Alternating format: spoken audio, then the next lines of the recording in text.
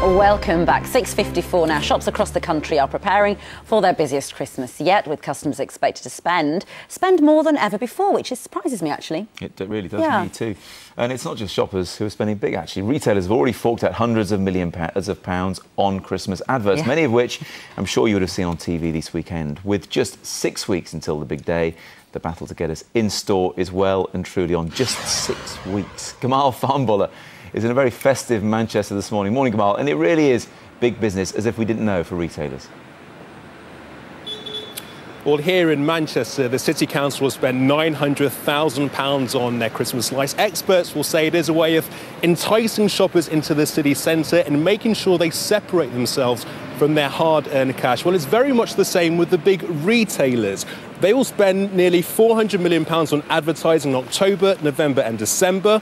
Why do they spend so much? Well, we Brits are set to spend more than £10 billion this Christmas for the first time ever. That puts typical families' total spend at around £835. It's no wonder that high street giants go for maximum impact with their adverts. They clearly want to maximise their profits. In the 80s, we were wowed by Woolworths, dazzled by Debenhams, and Currys were selling us shavers, cassette players and consoles.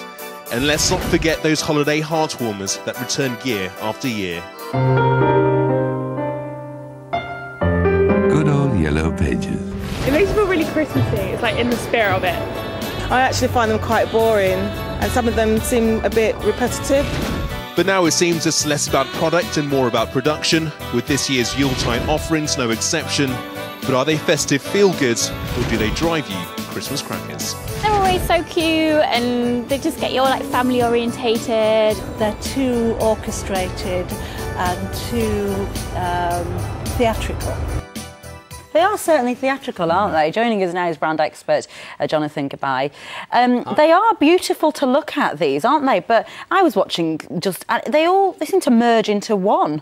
They all seem to have that similar sort of feel about them this year. And the feel is nostalgia. Oh, nostalgia. That's the feel, you see. That's the feel. It's all about nostalgia. It's all about making you think about the Christmases past. Whether those Christmases past were actually as good as they are in the adverts or not is another thing. But it's to get you to feel that, you know, it's a season of giving, and from a psychological point of view, you've got to actually put these adverts out for about 7 weeks or so before, because you've got to embed the idea of, you know, it's a good thing to do.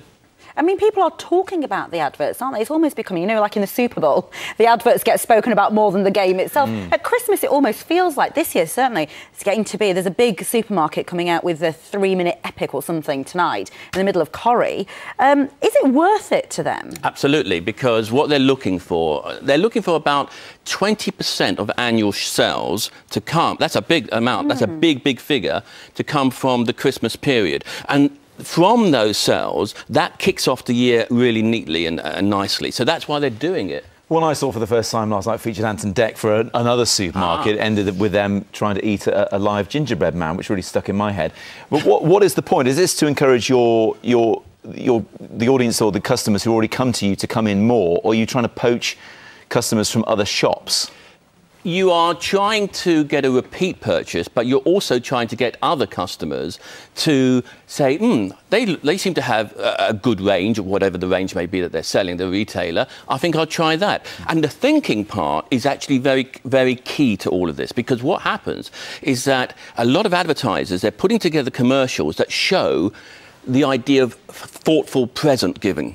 You see what I mean? So if you go there, you're thinking about the present, what kind of a present to get. And that's why you get advertisers who will use social media, which will show things like extras, like how the advert was made and stuff like that. Now, the reason for that, because subtly what they're doing is they're putting in your mind the idea of thoughtfulness. You know, and I'm thinking about this. And because I'm a thoughtful person, I'm going to go and shop there.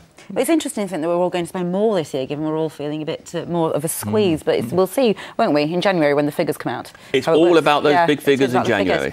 Thank you very much. My pleasure. So 6 weeks to go till Christmas, but Laura already has a red nose.